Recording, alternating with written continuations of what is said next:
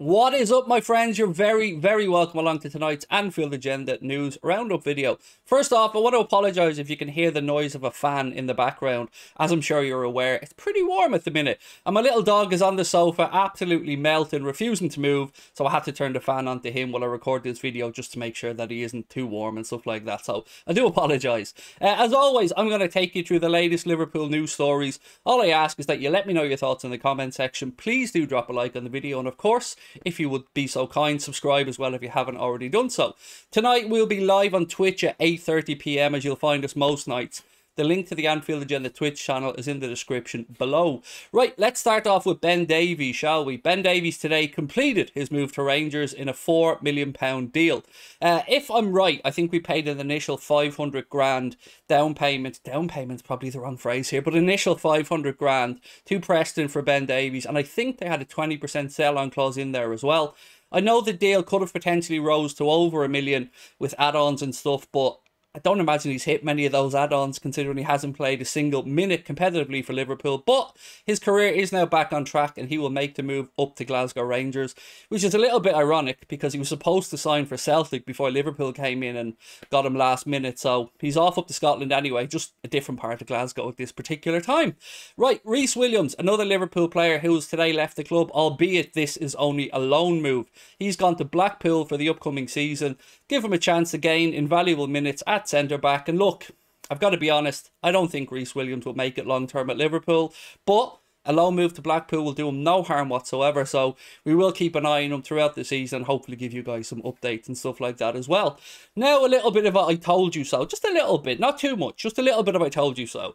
So Fabrizio Romano, who I think most people will admit is pretty good with transfers, or pretty popular with transfer stories. So he has confirmed Liverpool's interest in Jude Bellingham. He said Jurgen Klopp is a huge admirer of the player and that Liverpool sounded out Borussia Dortmund this summer and were told in no uncertain terms that he isn't available. Next summer is the earliest where they would even consider selling him, and he will be a Liverpool player. As I've told you all along, I've told you for the past year or so, he'll be a Liverpool player next summer.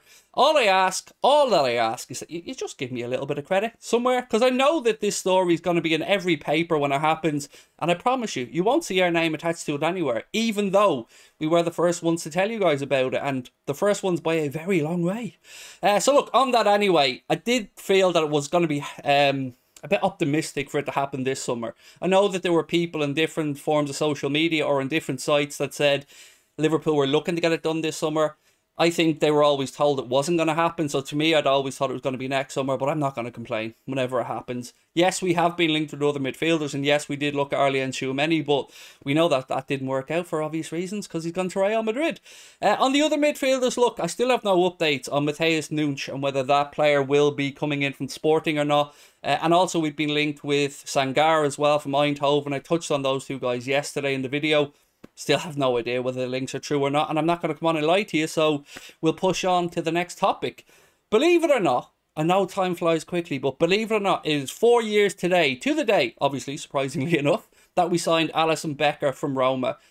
I think Alisson will probably go down as the greatest goalkeeper of my lifetime anyway at Liverpool. I know Ray Clemence, I know a lot of people were are rightly impressed with Ray Clemence's time at the club, but it was a little bit before my time. So for me, it's only really between himself and Pepe Reina. And as much as I did love Pepe Reina, I think we can all agree that Alisson has set the bar even higher. And it's mad, 4 years. In one way, it feels like it's flown by, and in another way, it feels like a lifetime ago since we beat Roma in the Champions League and put all those goals past Alisson, and I'm sure he was sick of the sight of Mohamed Salah. So yeah, 4 years ago today, and I think we can say it's been an unmitigated success, his time at Liverpool, and I'm glad that we were able to keep him away from Real Madrid and other clubs who were interested, because he just fits the club, doesn't he? He just fits Liverpool, and he's been a great addition to the family.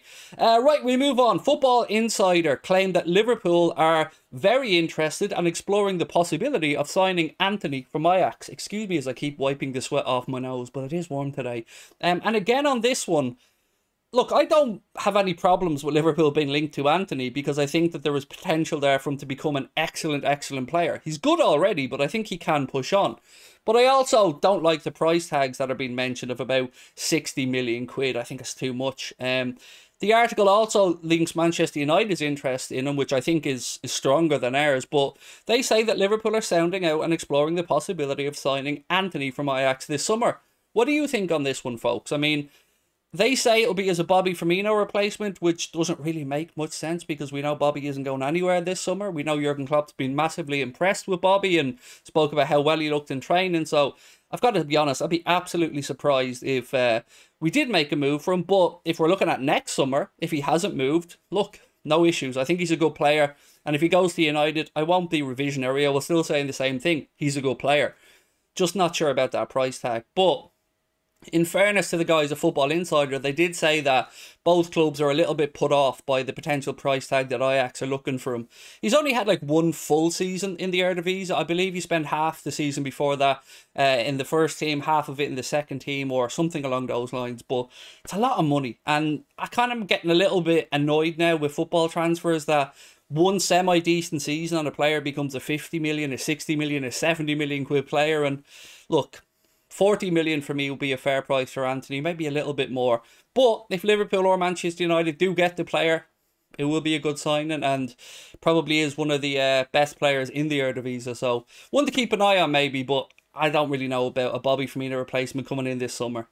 Another bit of news that is probably more reliable is that Liverpool are one of a host of European clubs who are taking a look at Aston Villa's rising young star Carney Chukwuemeka, who is refusing to sign an extension at Aston Villa. Barcelona are a club that are being very strongly linked with him in recent days. The reason probably for that is if his contract runs down and Barcelona sign him, I think it's like 250 grand, something like that, Aston Villa will be due for his footballing education and his compensation. Whereas if he went to another English club, i.e. Liverpool in this scenario, we'd have to go to a tribunal or agree a compensation fee with Aston Villa, much like we did with Harvey Elliott and with Danny Ings before him. And we have this really bad knack of having to pay record fees for tribunals. So I know, and I can say to you guys without any doubt, that Liverpool are certainly monitoring Chukwuemeka and have done for a very long time.